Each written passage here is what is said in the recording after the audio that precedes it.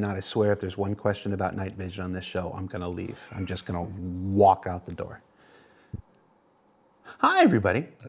Welcome to Star Citizen Live, your weekly discussion of behind-the-scenes Q&A, sometimes where were you born and why did you get into video games questions. Joining us on the show this week, we're just going to jump right into it this week, esteemed members of our FPS improvements team, members of Team Nuck. We still haven't named these teams. We're just going to jump into it with some introductions because everybody knows who I am. Unfortunately, I don't need to take up any more time. Zach. Hello. How are you doing? It's me. I'm good. Spectrum's #1 enemy here. Senior game designer, FPS man, guns, AI, creatures, the whole shebang. That's me. Welcome to the show, man. Thank you. It's nice to be here. We were talking about, you were actually supposed to be on a show once before, and we did. You know, most people don't know that you wouldn't see it in the live show, but there's actually like this huge prep period before we go live, and we did like 40 minutes of prep and making sure going through things, blah blah blah, and then like just 2-3 minutes before the start of the show, Zach's internet went out, and he disappeared, and he wasn't on the show he was supposed to be on before. But you're here now. Classic. It's working. I am here. It's all right. I'm back. Hello. Oh. Yeah. And you're wearing the shades that protect you from the YouTube comments? I am. I can't read Twitch chat with these on. They have awesome comment blocking abilities. They're very handy. All right. Pascal, who are you and what do you do for Star Citizen? Hi, my name is Pascal. I'm a gameplay programmer in Frankfurt, and I'm doing programmer stuff like coding and whatever that is. All right, what is a gameplay? Most people can't really. Yeah. No. What does a gameplay programmer do with regards to FPS? Like, are you the one determining left foot goes in front of right foot? What's a programmer? No, that's for more smarter people. I'm the one that Zach screams at when he wants something in the game. Hey, can we do X? And then I go, probably. let me have a look, and then I get around, and eventually we get a task added for that. And so it's that classic. That's how our work flows. That classic relationship between designer and programmer. Can we do this? No. But can we do this? Maybe. You'll let me know? I'll let you know. Yeah, it's pretty much that. Zach chimes in once or twice a day. Hey, by the way, I have a query. Can we do this? And then it's pretty much the Austin Powers thing where you've got to ask them 3 times and eventually they'll say yes. So, you know. That is oh my God, that is the relationship between designer and programmer put perfectly, Nick. Thank you. Yeah. Thank you for that. Nick, tell everybody who you are and what you do. Hello, yes, so I'm Nick. I'm a system designer 3, so I'm on the core gameplay team, which is anything FPS related, but we obviously focus on the features for FPS and Star Citizen, so I work quite closely with Zach. We're kind of like the weapon buddies.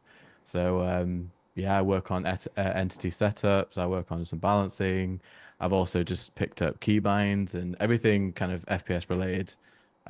That's kind of me. Yeah. Okay. And last but certainly not least, Atul. Tell everybody who you are and what you do. Hello, I am Atul. I'm also a gameplay programmer based in Frankfurt. Lately I've been working on reload improvements, and I wore my favorite T-shirt today. What does it say? Honk? Exactly. Is there an explanation? Amazing. Of that? Honk? Just honk? Honk. Honk. One more? Honk. Okay. It's a power move. German humor. Yeah, I have.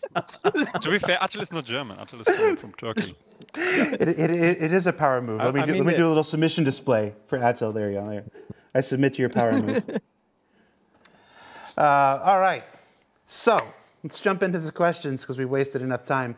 If you've never seen Star Citizen live before, lucky you. This show is where we take questions from you, the Star Citizen community. We posted a thread up on Spectrum, which is the bespoke communication platform available on robertspaceindustrials.com. We let you submit your questions, vote up which ones that you want to see answered most. Then we let Zach and Nick and Adtil and Pascal jump in there, ignore your voting, and pick the questions they wanted to answer most, which is what we got here. We've thrown them up, we mix them around, and we're just going to jump all around this list here and just jump right into it. Right off the bat, Sniper Glint. I'll just start with Sniper Glint. We snuck that into the show. We didn't talk about it. We just showcased it. We're like, oh, my people are going to notice. People noticed. Seen a lot of comments. Seen a lot of comments on Spectrum and social media about, you know, Sniper Glint's bullshit and blah blah blah. Oh, I used our one swear. Sorry, you don't have any. Talk to us. Talk to us about Sniper Glint. Why is it there? How does it work? Who will see it? How does it play into FOV angles and everything? Talk to me all things Sniper Glint. Go. So Sniper Glint occurs when a sniper is in aim down sight and they are aiming at you at a specific angle. So imagine if we say that target A is sniper and sniper is here, the target is here. It won't matter necessarily what your angle is. It matters what the sniper's angle is. And we're primarily doing that based upon what you imagine FOV of the player, right? They have like a cone in front of them, and that determines whether you can see the glint or not. And that glint angle is customizable. I've previously said like 11.5, but again, we were spitballing. We were just trying things out. There's a minor glint, and then there's a direct glint. So the minor glint is obviously when you're in, let's say it's 10 degrees, and that minor glint is visible for 7.5. But when they're directly on you, we shine that major glint. This is primarily done because of how powerful snipers are in the persistent universe. And if you're injured at all and you're wearing a heavy helmet, they can just one-tap you in the head. And the cost of death is very punishing. It's very high, along with, obviously, you know, a sniper being a powerful weapon. We still want to enable the fantasy of it, but you've got to have that initial feedback for you know, you're about to get, you know, they're lining up a shot, they're doing things, and to obviously, you know, there's a lot of gameplay implications there with how that looks, how that feels. I've seen a lot of people talking about a lot of suggestions, and a lot of them were very post-fire oriented. So we want some pre-fire orientated warning that this is going off and occurring, and hey, you know, you should be careful. We're doing some other things as well with regards to snipers, with removing auto zeroing off all scopes, and we're increasing the zeroing increments, so you have to focus more on landing your shot. And yeah. So some follow-ups on just the things you said, and then Nick and Adtil, I want you to jump in here. So you mentioned customizable. You mean you can customize it. We can customize it, not for the player. We can customize it. So each scopes, they may, and you know, different scopes may have different FOVs and things like that to allow not customization, but differentiation between manufacturer. So some might have different modifiers on different glint angles, and you can pick the one that is, okay, cool, this is how I'm going to play my sniper. And then when you mention, you know, obviously death is punishing. It's punishing now because, you know, all the time it takes to get back into the fight and like this. This gets more punishing when you consider death of a spaceman and all those things that we've talked about. As those things, the more of those facets come online, finding ways to help people stay alive in these situations becomes more important. So Sniper Glint plays into that. One of the questions in the chat was instantly, how does this work at night? There is. Oh, Nick, do you want to jump on this one? Or no, go for it, mate. Go for it. Okay, so the regardless of lighting conditions, the glint is there, and that is because of how powerful these weapons are and how these things are needed to be in to essentially say, hey, you know, there is this incredibly powerful weapon aiming on you. You have time to react if necessary. They had to line up their shot on you, and so on and so forth. So it is visible during the night. I'm aware that is controversial. Yeah. And if anyone has any good alternatives they'd like to suggest, please give feedback. We're more than open to hear it. But this is a very gameplay orientated thing. Zach and I, we had a playtest the other day with our lead Torsten, not Nuck Layman, and I really want players just to have a go with it, because I think it's really It really adds to gameplay, especially when we want to make snipers really really powerful, especially these like 50 cal snipers like the P6R.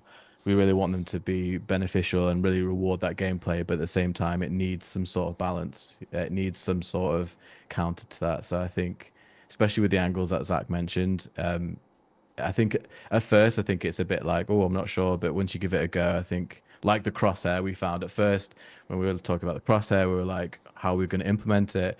And then after a while, after you've been using it, you're like, actually, this feels great. And we can't imagine not using it now. So. Yeah. Yeah. The key thing is when you look at people, especially in places like Jumptown, where there's a lot of, it's very dark, it's very hard to see things, and you have a sniper. And at the moment, currently, we don't obviously have the most fantastic feedback for post-shot for the snipers. For example, we don't have the really obvious traitors, we don't have the really obvious muzzle flash, and the audio doesn't go far enough and things like that. So we are aware of those things. Yeah. But it's very hard to see the sniper at Jumptown, and it just leads to this kind of degenerate play style where it's like someone is not engaging with Jumptown, right? They're there to just sit and be a sniper. They're not necessarily they're not contesting Jumptown. They're not doing it for their team. And there's a couple of examples of this, and it's healthy for the game. Yeah. So CIG says snipers are degenerate gameplay. Send your letters to Zach. Care of Cloud Games. Yeah, I one more thing I will add on this as well. I've seen some comparisons to other games and looking at Glint and stuff.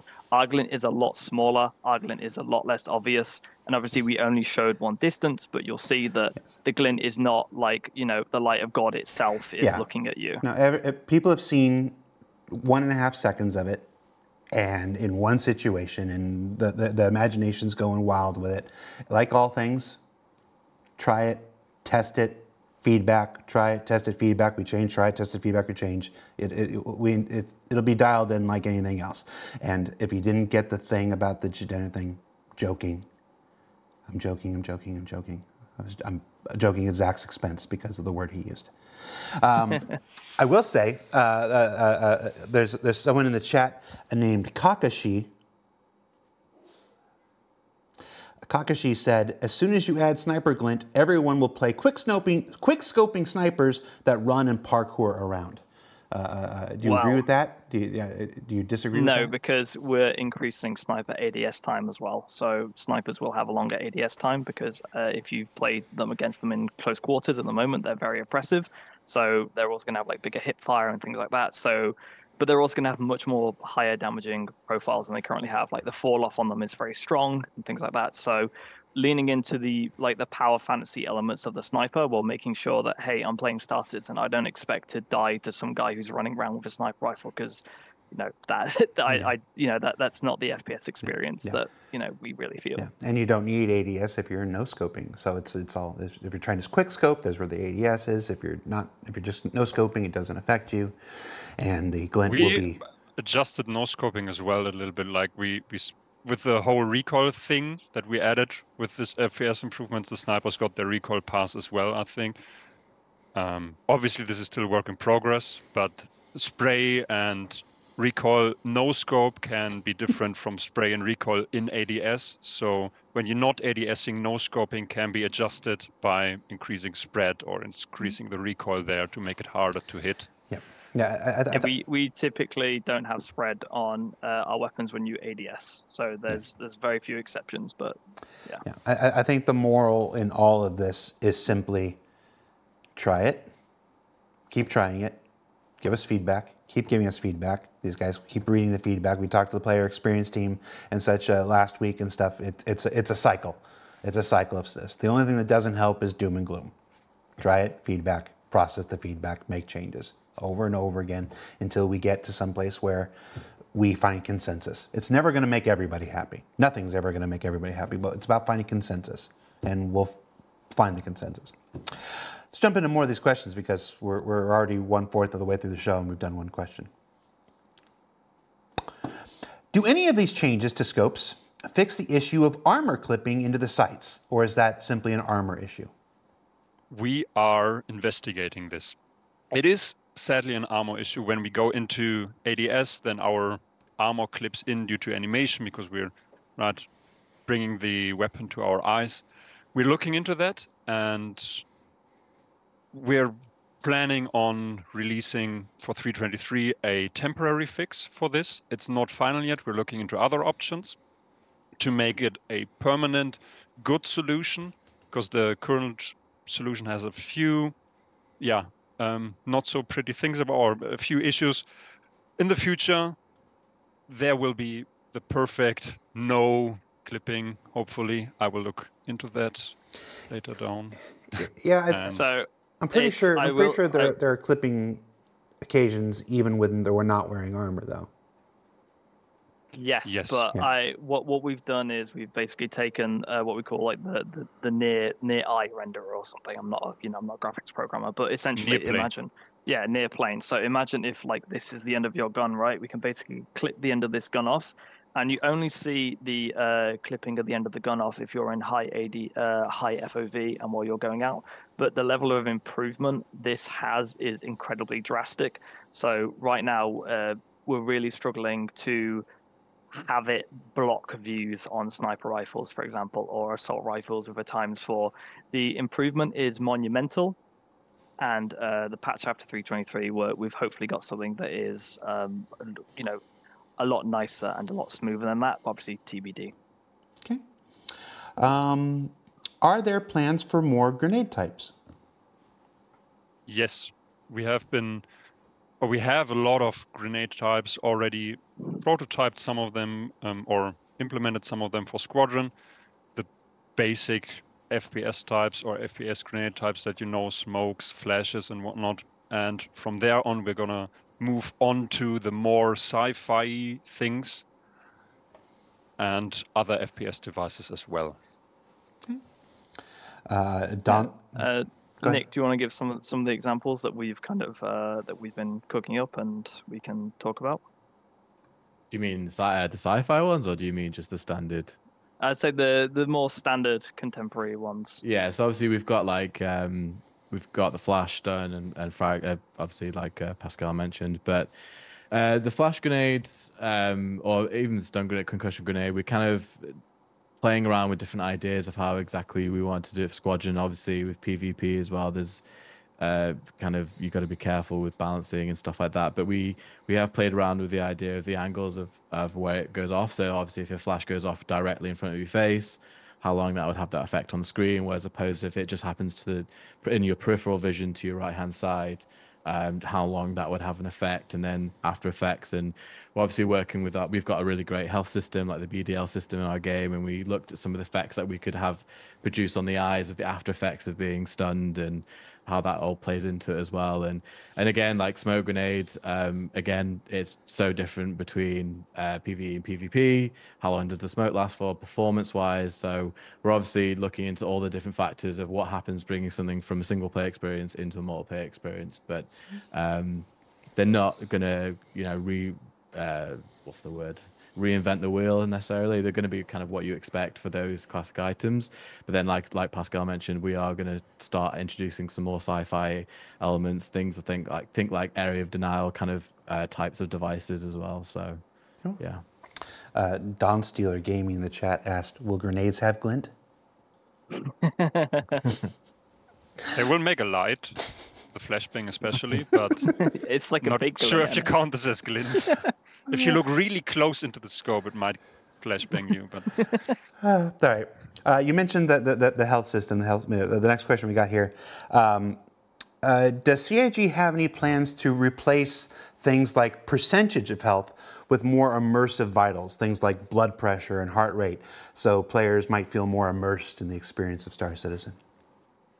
So in terms of the overall health meter, that's the current goal at this time. But we are doing some things related around medical gameplay at the moment. For example, with injuries, we're doing a current balance pass to make them more of kind of like, a story of combat that you've been through. At the moment, they're a bit too heavily RNG reliant than I like. You can sometimes enter a bunker and walk out with, the worst injuries, and sometimes walk out with like none at all. It's not really you look at your character, it's not really the story of your character that's going through. But there's also some things we're working on to kind of add to medical gameplay. So a big thing we've been talking about is the pre-down state, where we want to move away from reviving people with, the general med pens and have specific pens to revive people with. So the pre-down state is also very handy because imagine if like as soon as your health hits 0, you can essentially focus on crawling into safer space to be able to be revived at the moment. Because if someone goes down, the majority of the time people are just tractor beaming people, their corpses into cover, and it obviously it looks a bit wacky. So the pre-down state is quite nice, and increasing the BDL costs for being revived and getting back up and things like that. The pre-down will be a very limited window of time as well, so it's not like you see people crawling on the ground for 2 minutes sort of thing. Right, and there's we'll talk about it in a couple weeks on ISC, but there's a new health app being added to mobiGlas in 3.23 that'll give you a more detailed stuff like that. It's still being developed past 3.23, but you'll see more health-related information and stuff being made available to players, which might help with that sense of immersion there. Oh, that's a question about night vision. I'm skipping that. When it comes to ammo repooling, are you defining different types of ammo across different weapons? Rifle, pistol, sniper, shotgun, etc. Or will ammo pools be bespoke to each weapon magazine? I can chime in. So it will be bespoke to each weapon's ammo. So for example, when you're repooling a P-Force ammunition, the ammunition that belongs to other weapons will not be touched. So it's for that weapon only. A couple of things to add here is like right now in the current iteration, you will be able to repool only if you actually have that weapon either in your hand or in your back. So you saw the damage animation in the ISC, so you have the weapon in your hand. So if you have it in your back, you will automatically unholster it. And if you don't have that weapon, you won't be able to repool. And so that's the situation. The current iteration, we'll see where we go from there. So please give us your feedback when you get your hands on it. One more point, actually something that we didn't show in ISC, but will be included in 3.23, is that you will be able to trigger repooling. In the inventory UI, when you right-click to a magazine, you see the context menu. You will see the repool option there, and when you click that, the repool, inventory UI will close, and then it will trigger the regular damage animation. And then similar goes with loot UI as well, like when you're in the loot UI, and then when you hover over the weapon and press a hotkey, in the same way it will trigger repooling. So you will be able to trigger from the menus as well.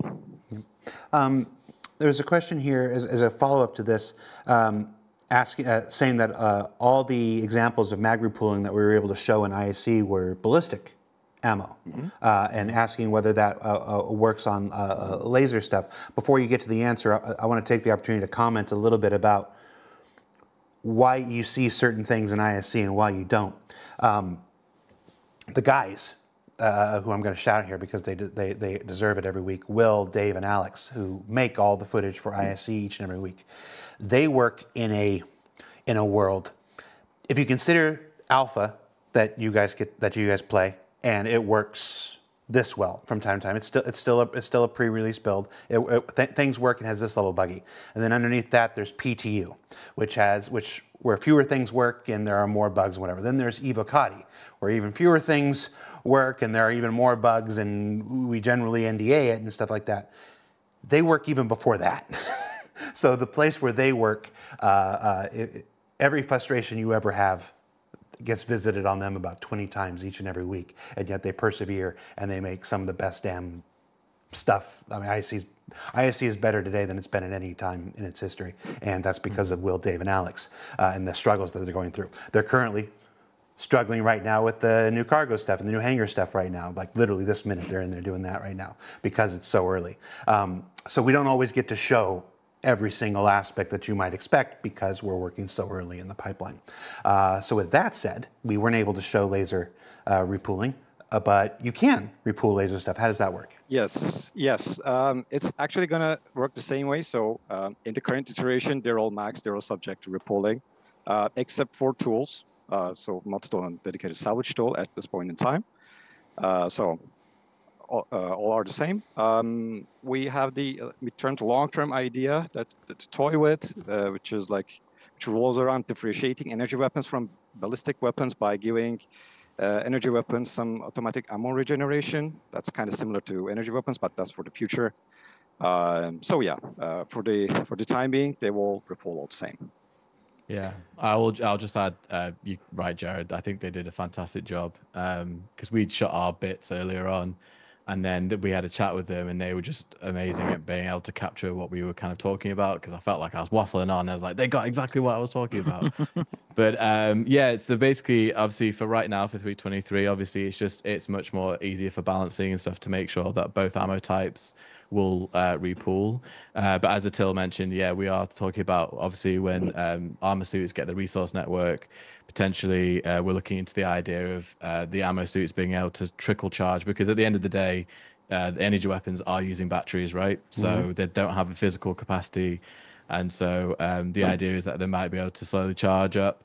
So there's obviously pros and cons to both, and that's how we are going to eventually differentiate between ballistic. You know, ballistic may do more damage, heavy hitting, but obviously it's limited by its capacity, right? And it can you need to obviously reload and run out of bullets and repool, whereas laser, for example, doesn't have a drop off, so it can travel much further.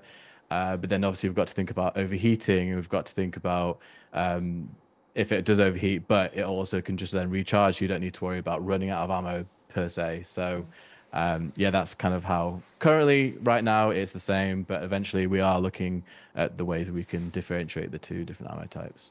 Do the other FPS items we were talking about, like the multi-tool and everything, are there thoughts about giving them batteries and stuff as well at some point? The Grin multi-tool? Yeah. What was that, sorry? Or just any of these other things that aren't strictly FPS weapons, but they're obviously energy based. Yes, absolutely. Yeah, we're open to ideas of everything that can be battery-wise. Absolutely, could be charged up. Yeah. Just a chat right now is imagining. I think Vlad said something about bringing a car battery to replenish weapons. Just somebody running around with a giant battery. Plug in. Hey, we're open to ideas. Be an interesting position on the combat field. Just the guy with all the recharge cables. It could be a profession, While we're talking about reloading, repooling stuff, will there be some way to either cancel or completely prevent reloading since it's getting updated? Reloading? Yes. Breaking out. Yes. So the answer is yes. You will be able to cancel reloading and repooling process by probably sprinting and jumping. So there's a list of actions which we can cancel repooling with, or we cannot do while repooling. So we already have the system, but I don't have a full list of actions in mind right now. But you will certainly be able to cancel that ramage animation. Can you cancel other people reloading? If you kill them, death is the ultimate cancel. That's a bit of a cheat. Or knock them over, right? Yeah. Well, that's what I'm looking for. Can you knock them over and it cancels their reload? Well, yeah, force reactions That's the intention. will throw you out, yeah. If someone throws a grenade and you go flying, you're not going to be able to rummage through your backpack. And if somebody's in the middle of reloading and I can unarmed combat, punch them, will that interrupt maybe? Depends how hard you punch them. Well, you knock them out, yeah. Well, except I want a full-on WWE clothesline, but Steve Bender keeps shining me on.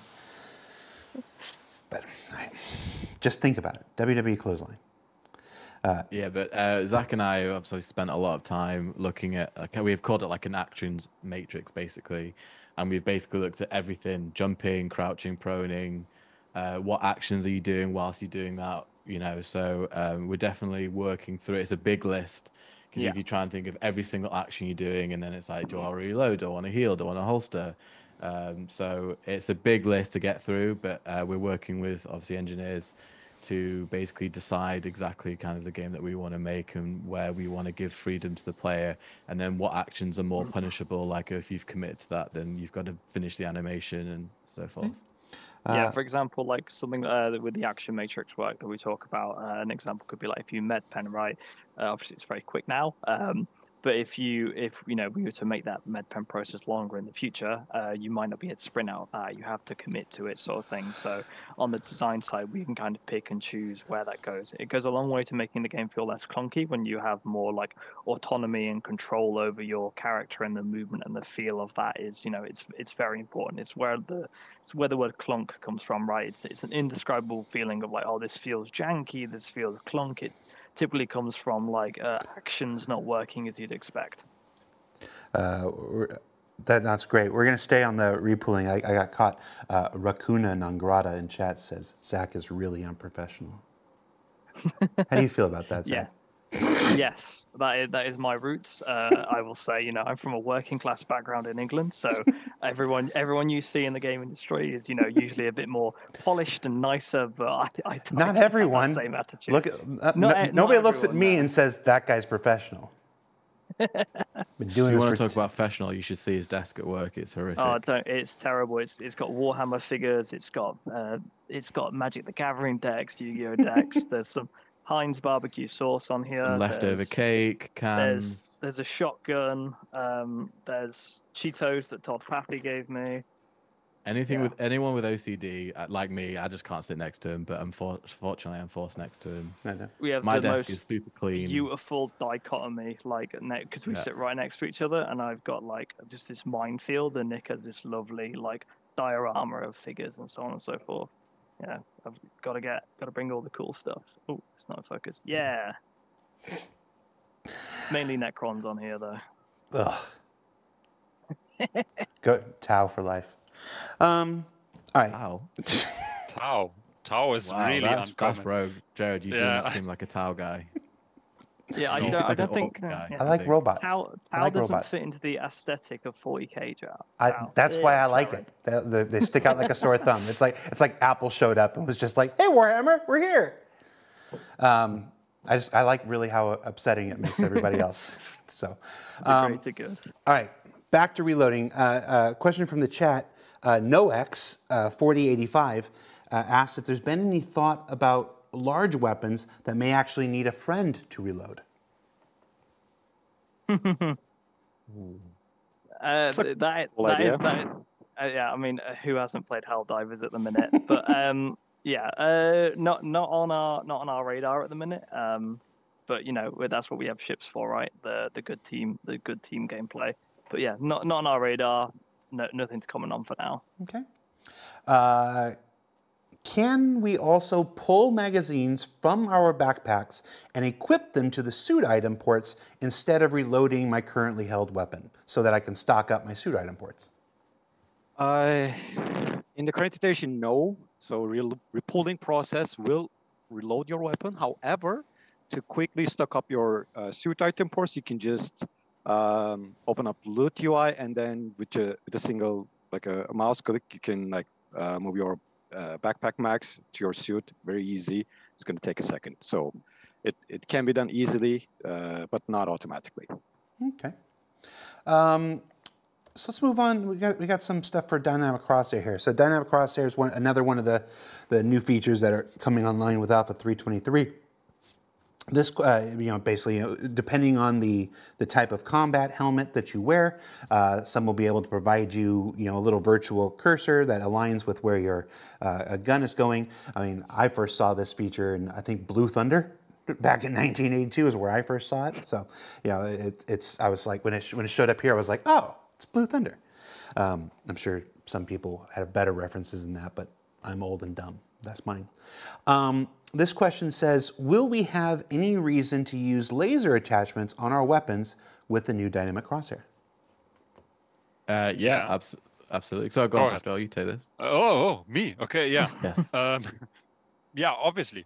There's other weapons which you might not want to wear a combat helmet, or other situations where you might not want to wear a combat helmet. Like we have these environmental suits, and in these scenarios, you might want to wear a weapon or a tool and equip a laser pointer to it to know where you're aiming at. Or you have further down the line with different armor types, different armors equipped, like a medical helmet or whatever. Not sure what's the design for all of these armor types. Nick can go into detail about this, but there are definitely situations in our game, and we will create even more situations along the line where the laser pointer will still be necessary or useful.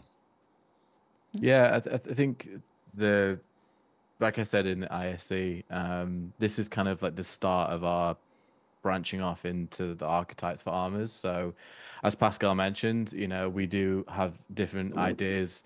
We're still playing with ideas. Nothing's concrete right now, but we're playing with ideas. And Rich talked about this in 2019 at CitizenCon on stage about, like, for example, a medic gameplay. What would that visor look like? Would they see the vital signs of their teammates, for example? Or if you're a miner, if for example, you're just wearing a combat helmet and you do a scan, maybe it'll just tell you the type of rock it is. But if you're wearing a mining helmet, maybe the visor will give you extra details like the clarity of the material or how efficient the rock will be to break down and stuff like that. So, or even like say, for example, like a specialist, like if you're pinging as a specialist, as a bounty hunter, maybe you get to ping further and get a little bit more of a head start on who you're trying to track. So, for example, I don't think we touched on this in the ISC, but we also looked at like the HUD, for example, with backpack reloading. Like with the combat helmets, obviously it gives you the information of the magazines on your suit, and the backpack, we may actually lose that information when you use, say, for example, the environment suit. So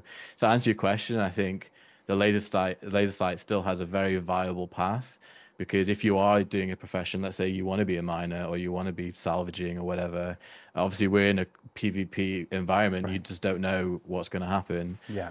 It's if you still want that freedom of knowing where your barrel is exactly pointing, you getting jumped by an enemy team or whoever, then it still has that choice when you're outside of a combat helmet scenario. Or you've simply just given yourself a brand new bouffant hair in the character customizer, and like, I'm not putting a helmet on exactly. this. Laser sight. Exactly right. Laser sight, gotta show off so I could show off all that hard work, right? You're not going to put 50 hours in the character customizer for a helmet, right? So it's all about choices. All right. Will shooting specific gear destroy the item, or, for example, in the case of grenades, make them explode in the future? So again, we've spent a lot of time kind of working out exactly how we want damage to apply. Obviously, a few years ago, I wrote the design for wearing dirt and everything that comes with it, and overheating, and we've kind of implemented that in Squadron, and with obviously thinking with the PU in mind as well. We really are quite keen on the idea of an explosion happening to the specific area that you've been hit. So, for example, if a grenade does go off right by your weapon, then the level of wear and the damage applied to that weapon will skyrocket, obviously, as it's gone off right next to it.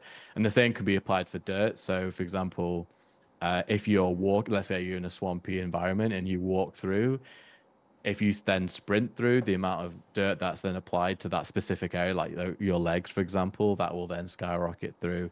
Same as if you were crawling through the mud, your level of dirt will cake your whole armor in mud, and the same for obviously damage on items as well. So yes, it will damage certain items, but we are still obviously playing around with how much of a factor that will play into the overall.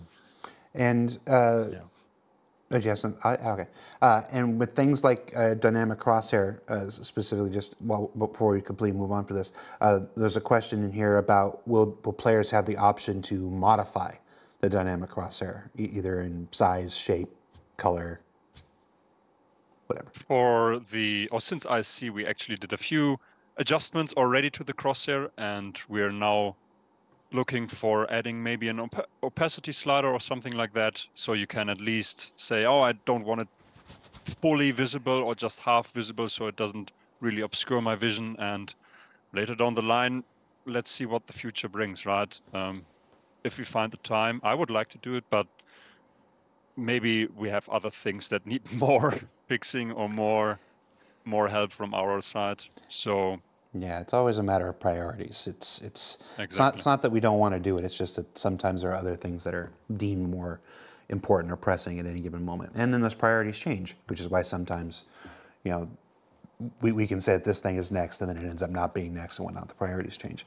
When you say that you've begun working since ISC on the opacity stuff, those are technical explorations and stuff, and that's not you saying these are guaranteed to be in 323. Let's see what the future brings. That's what I'm saying. But, okay. I just want to be clear. We just started looking into this again. It doesn't mean that's one of those things where it's one of those things. All of this season here, since we came back, we've been talking about all these tremendous things that are on the roadmap for 323. All these things that are being targeted for 323. There is still a go no go process, and if it comes to the point where does dynamic crosshair go in? Well, we don't have the opacity slider. We're not gonna. That's not the thing that's going to stop it from being a go. So there's always these choices that kind of have. So it's definitely something we're exploring. It's definitely something we want to work at. There's just no guarantee that opacity slider you just mentioned will be a 323 thing. Just something down the line we're looking into. I just want to be real clear. Set expectations. Dynamic crosshair, though, I think that's working really nice. Our guys had a lot of fun with it when they were doing the stuff for ISC, and I don't think we have to worry about that not being a 323. Yeah, it's really amazing. Like when I first implemented this, obviously I liked it, but nowadays, every time I don't have a combat visor on, I feel kind of something's missing, and I really enjoy it. I hope you guys will enjoy it too. Yep. It's a really great thing. Yep. Sea Turtle Man in the chat says, "What the hell is a go no go?" I'm not going to spend too much time on that, but it's a good question that I think deserves to be reiterated every once in a while.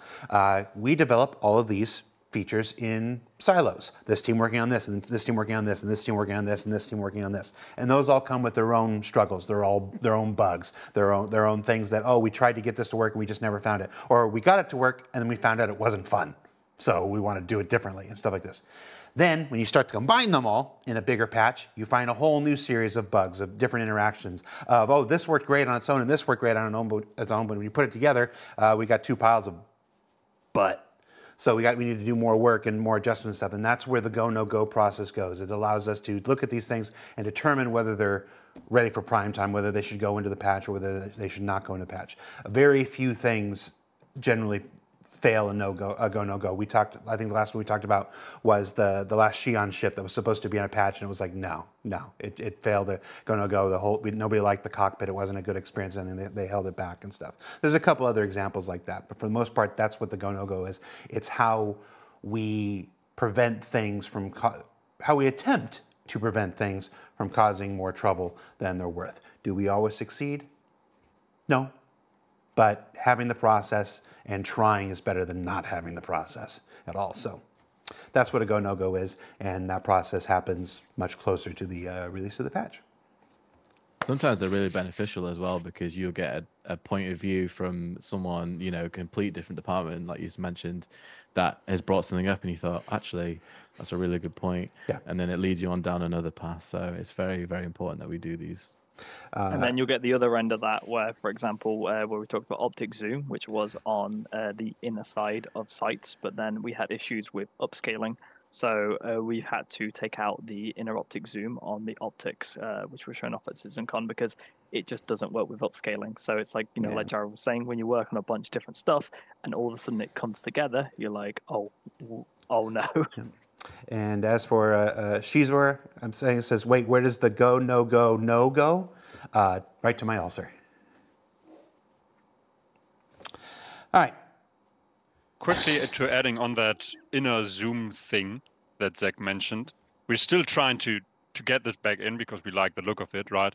And the graphics guys are currently looking into solutions to that problem to give you that zoom effect on that actual scope. For now, for 323, it's probably not going to happen. Let's see what they can come up with. Okay. I like this question.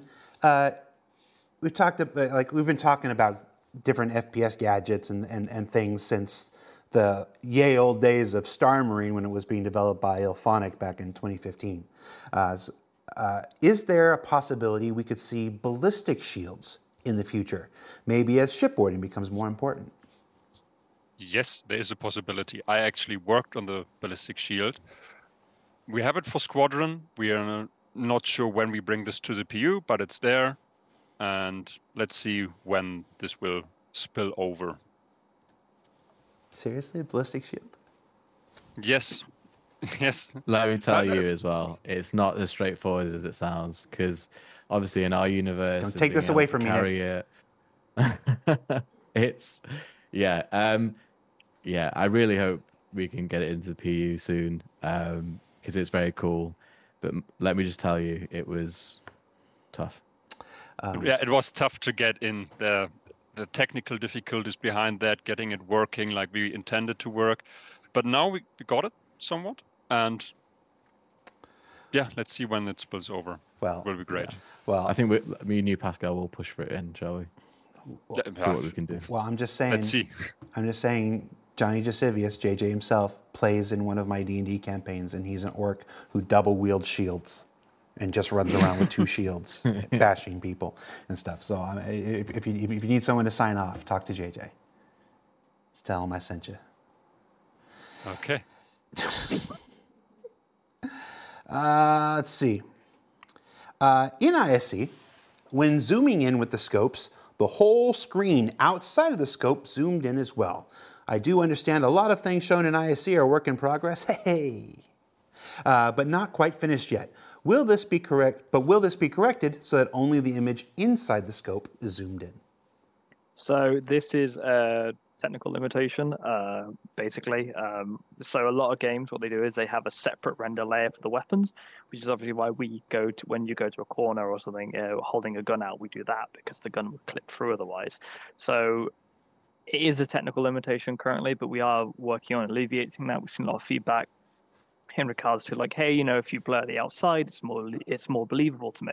So it's something we are working on. So the outside of the scopes will be blurred to, kind of trick your brain almost to not see behind the curtain. But yeah, we do something called the universal rig where it's, first person is equivalent to third person. So, what you get is what you see.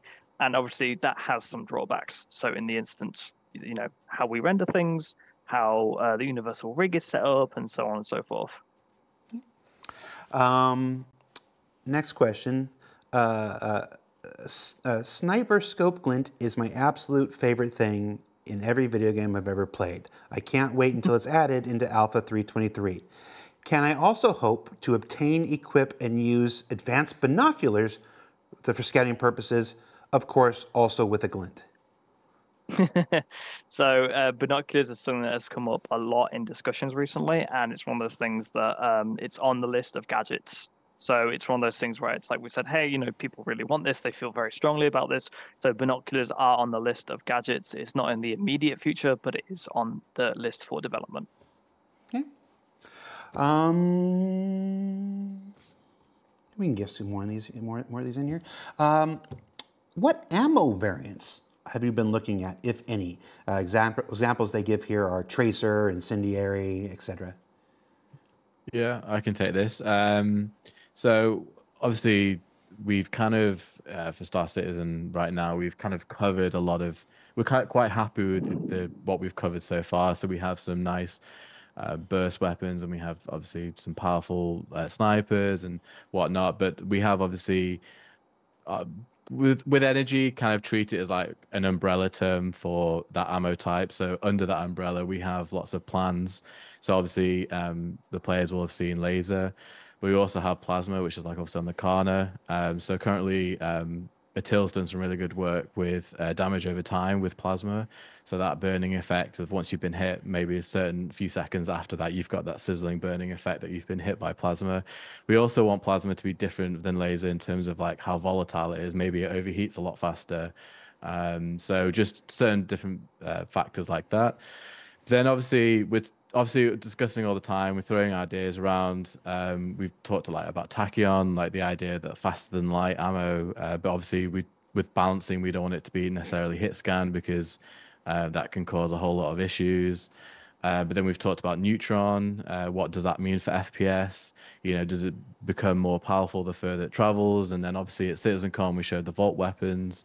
So we are a really exciting opportunity right now because we kind of feel like we've covered a lot of the standard FPS what you'd expect, and now this is kind of where we can really branch off and be a bit more sci-fi and really introduce some really unique mechanics, and that can really differentiate gameplay and really make each energy type really stand out from one another and really create that difference. So yeah, some exciting things hopefully on the way soon. It's gonna get sci-fi up in here, which is nice. Yeah. Wonko the Sane in the chat says tachyon weapons would hit before you fired them. Would probably help Captain Burks. Yeah, fast and light, yeah. So I don't know why I picked on Burks. He's just the name that pops up. This is an oldie, but a goodie. Will it be possible to equip weapons with civilian clothes?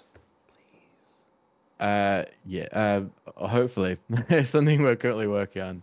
I don't want to definitely say yes or no. It's something we're definitely interested in. I actually had a meeting last week with Tech Anims and Character Art about the possibility of what we do, because obviously, as most players will know, that we spend a majority of time in armor, and we really want to utilize our clothing sets. So it's definitely something we're interested in, and it's something we're trying to figure out how we would go about it.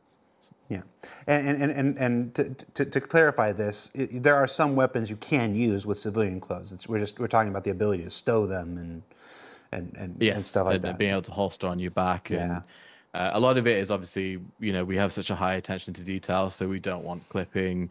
We don't want it to just completely break the asset, essentially. So, and obviously we have a lot of legacy clothing, and we're also introducing like a new clothing style, and it's just basically kind of working with different departments to see, okay, what is absolute no-go, what works, like, different ideas. Would it have necessarily like a magnetic plate would attach? Would it attach like via a holster?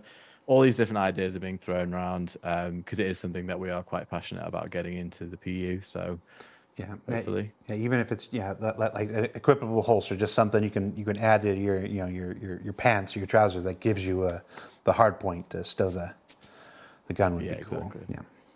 Yeah. Is the plan? We haven't talked a lot about recoil. Let's find a recoil one. Is the plan to make weapons generally follow recoil patterns like the 3221, C54? Lots of recoil, but low or no bloom. This would be cool. That part's not a question. That's just a statement. So in regards to this, there's kind of been some confusion because obviously we shipped a lot of procedural recoil in 322. So there are some improvements coming to the recoil system in general. So, for example, we've let me answer the initial question first. So each weapon does have a recoil pattern. There are minor amounts of variation on the recoil pattern, as it helps you don't want the weapon feeling the same every single time you fire. But each weapon does have a unique recoil pattern. So you imagine something, whether it's a cast arms weapon is more unwieldy, there's a bit more noise, it's more horizontal, where something bearing is more traditional, very vertical with less firepower than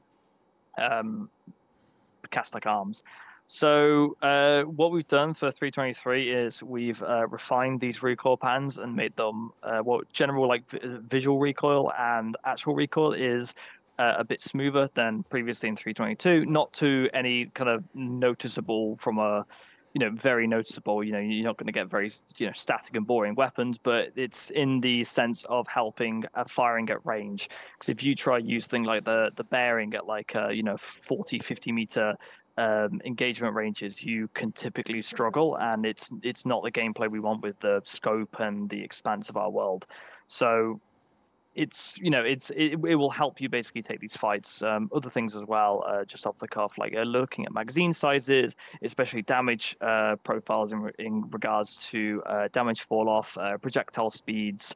So overall, making the kind of on the ground PU, you're contesting Jump Town, you're contesting Ghost Hollow, far more viable with an assault rifle, as it should be. All right. Yeah, it was. We struggled with that in the edit because some of the recoil changes have already been out there in 322 and some weren't, and making sure that got communicated but still demonstrated. Strathholm, That looks like what's in the chat. Has a simple question. Slide mechanic. Slide. Yeah, they talked about slide at CitizenCon, but we haven't seen any mention of that with 323 and stuff. Is that still intended? Is that back of the drawing board? Can you tell us anything about sliding? Yeah, so sliding won't be in 323, but in general, I've seen a lot of causing concern around this potentially being very arcadey, and obviously we don't want that to be the case. It's primarily a thing that is used to get into cover. For example, in our game, when we talk about what is a slide, it has a high stamina cost. You can't fire whilst you're going into the slide. You can't ADS while going into the slide. It's basically a full body commitment action, primarily designed to be defensive. Seen some concerns about initial bursts of speed when you go into the slide and things like that. But obviously, our intention is to make this a slide that makes sense in the universe of the game, and that is what we are planning to do. And no details for 323, but obviously as we go on, more will be revealed. What's your current stance or opinion on force reactions with regards to how it applies to gunfights? So force reactions are always a very contentious point. We tone them down for 322, and at the moment we're looking at removing staggering off all weapons, all FPS weapons. So no weapons will no longer all weapons will no longer cause the player to stagger, but obviously we're still keeping flinching and things like that in. Grenades will still cause knockdowns and things like that, but basically making it more believable and as you'd expect, and less frustrating. Because we know staggers are a big pain point for people who do a lot of PvP and FPS. Okay. Now at least 2 people will be happy with that. Shotguns. How will shotguns be made more relevant with the upcoming changes? I don't want to talk for the again, but it is my area. So we are doing a big balance for 323, taking a lot of community feedback, as you've been talking about damage profiles and stuff. Shotguns are going to bring the pain. The game director is very fond of shotguns, so they will be coming in pretty powerful. But obviously, we don't want to make them busted, obviously. So this will include some things like tighter spreads to make them even more accurate at distances. I know a lot of people are very annoyed when they shoot somebody at a shotgun who's 20 meters away and they don't do anything. So that is not going to be the case. Shotguns haven't been viable for a very long time, and we don't want to make that the case. Some other improvements as well to pain points that we've seen. Railgun and grenade launcher in PvP scenarios on the ground will be becoming stronger, and the intention of that is so Salty Mike can actually win a gun rush game. Okay. We got time for maybe 2 or 3 more. What are the major challenges you still need to address in 323 and beyond in order to bring the feel of FPS combat in Star Citizen from that of an alpha to a modern FPS experience? Do you want to take this one, Nick? I think you should all take this one. Yeah, I think we've kind of already brushed on it, but I will just quickly say, obviously, we put so much work in our scopes, and obviously we've got such a wide range of armor sets, and having Pascal mentioned, having the armor sets completely block the vision, and then having to do that workaround, and then making sure that we've got to, especially when you make a game for PC, you've got to think about different FOVs, and you've got to think of different setups and how it will impact different players. And so I think that's something that we've is kind of been a bit of a pain point. But I think the change that we're doing now, and then eventually down the line, hopefully the change we make later on will really be so beneficial. So that would be my point, I think. Okay. So sorry again. Just to add on that, there are some things. Obviously, the biggest one for me personally is sprinting and general movement and how that feels. So sprinting is a prime example of one of the improvements that we're planning to make.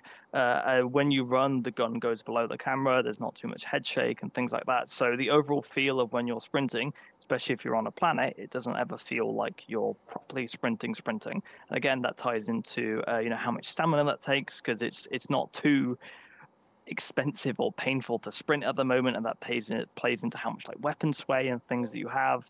But yeah, some stuff I mentioned earlier, tracers, more obvious muzzle flashes, better improvements to how we do medical gameplay, just some other stats on the weapons we need, like sprint to fire is a big one.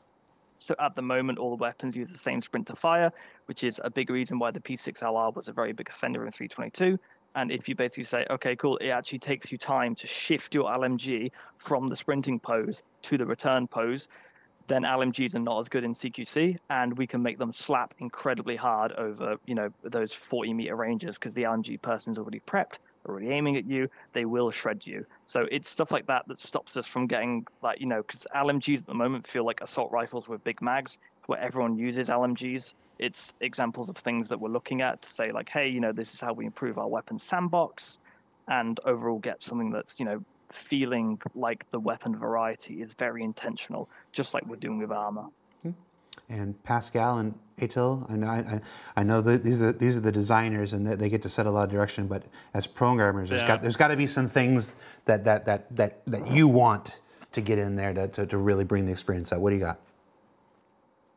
Honestly, from my side, I have put a lot of focus in the clunkiness and how the biggest point I always had was like that feels not really smooth firing in the weapon. And now that we worked on the recoil, that's the great thing of the procedure recoil, right? I did the tool, and Zach has to do all the work now, bringing in the recoil. So that's a nice benefit of being a programmer. I don't actually have to do the work. I just do a small bit, and then Zach suffers. But yeah, this was for me the biggest gripe about our game. The HUD also was always a little bit not too clear to me. We're improving that as well with 323. And for now, like, we have all of these new improvements going in, and all of my biggest concerns have been answered or addressed, and I don't really know what I want to improve at this point in time. Obviously, when I play more, I will start picking up on the more minor annoyances, and then want to improve that until they become a major annoyance for me eventually. But for now, I'm way more happier than 323, and don't really have anything that I must do. It's good. How about you, Atta? Well, I'm going to mirror Pascal here. So, yeah, for example, the combat HUD was a really good addition, like a really good improvement. Now we convey information way more accurately and a lot more useful information to the player. Like the difference, like for example, from time to time, we play Star Citizen like in the office, and I see the old UI, and like in my when I'm working on this new HUD, like the difference is like unimaginable, really, and it's gonna feel really different, and especially after what the guys were working on with the recoil and the new scopes, they also made a difference. So probably like this particular update made a lot of things like closer to our golden standard. So I will probably get a more concrete opinion on like how awesome we made the things after a few more play tests, but it's really, really promising. Cool. All right, last question, because we're already a few minutes over. This is personal. You're speaking only for yourself. You can add one new weapon or gadget that doesn't currently exist in Star Citizen or Squadron 42. What is it?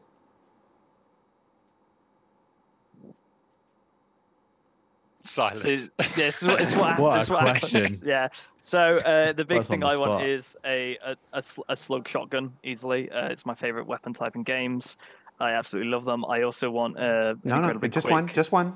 Okay. Slug shotgun? Slug shotgun. That's what I'd take, hands down. All right, Eto? Probably a rocket launcher from one of the old school shooters. That feels really good to use. Quake 3 rocket launcher? A chainsaw. That would be great. Who said chainsaw? Who said chainsaw? Me, Pascal said chainsaw. All right, That would be great. Nick? Ah, man, what a question. I would love some sort of gameplay kind of weapon. Maybe you shoot a mini black hole and they all get sucked in the middle, and then something happens. I'd love that. Something really out there, sci-fi. Yeah. There was a funny thing with Pascal's answer, actually, because he says chainsaw, that's the most doomed thing. When we were making the procedural recoil, when Pascal was like testing it, he would always hip fire the weapons to say, hey, look how cool this looks, because he basically only plays boomer shooters. So we were in a feedback loop of like him making recoil purely from a hip fire perspective, because obviously you can't ADS in a lot of boomer shooters. You should see his test level. It's E1 M1 from the original Doom. No, it's not. It's legally distinct. It's legally distinct. No, it's not for the public, but I just took the map layout to learn our editor, right? I have to learn it at one point, and what? Just do E1 M1. I know how that looks, right? All right, fair enough. Fair enough. I asked the question. I'm a simple baseball Batman myself. I just want to chase people around with a bat. All right, that's it. Thanks everybody for joining us for another episode of Star Citizen Live, based on the FPS improvements coming in Alpha 323. We're going to do another raid. Lenny's, you can already start that raid. Looks like we're raiding Vater and Shonzoken. I know those guys. They're a father and son streamer team. So yeah, they're pretty cool. If you stick around, say hi to those folks. Just be nice, wipe your feet. You don't have to stay there, but you can't stay here. If you haven't checked it out already, watch the character customizer episode of ISC that came out last week. There's just a lot of stuff a lot of people have been waiting for and coming their way in at 323. And then come back next week for our cargo and persistent hangar episode of ISC. This week, that's the episode that Will and Dave and Alex are over there trying not to eat their faces to get footage to show you because it's still early and it needs work. But so appreciate their work and I want to shout them out again. So yeah, for this show, that was Zach, that was Pascal, that was Atil, and that was Nick. I'm Jared. Thanks a lot for showing up. It's David on the keyboards. It's Pete, who looks like B-Rabbit in 8 Mile right now. I don't know when that happened. That happened sometime in the middle of the show. Thanks for watching, and we'll see you next week, everybody. Take care.